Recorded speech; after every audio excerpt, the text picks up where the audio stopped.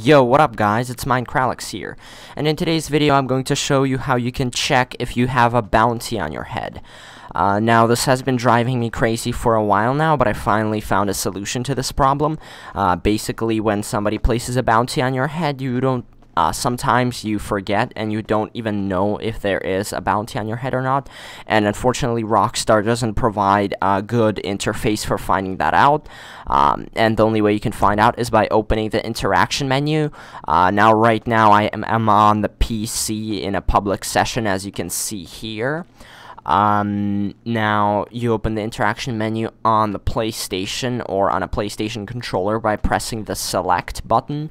I'm not sure for Xbox, but this works for all platforms. So you just scroll down right here, and as right here you scroll down all the way to passive mode.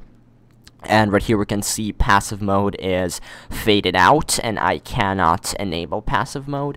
And the reason for that is because passive mode is not available when I have a bounty on my head. And this is basically the only way to find out whether you have a bounty on your head. Unfortunately, you cannot know how long the bounty is going to go on once more. The bounties last for 48 minutes in GTA 5, and as far as I know, the bounty timer does not go down while you're inside a property, a clubhouse, a garage, or an apartment, or anything like that. So to have the bounty taken off your head, you do have to wait out 48 minutes in a public session.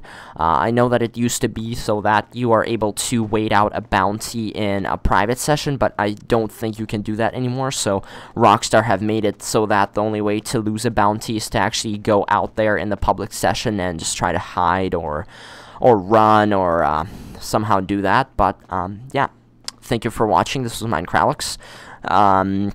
If you want to see more tutorials, small tutorials like this, please like this video, go down in the description, write feedback. If you have any questions, you could just put it down there. So yeah, please like, subscribe, and rate, subscribe, and comment. And see you all in the next video.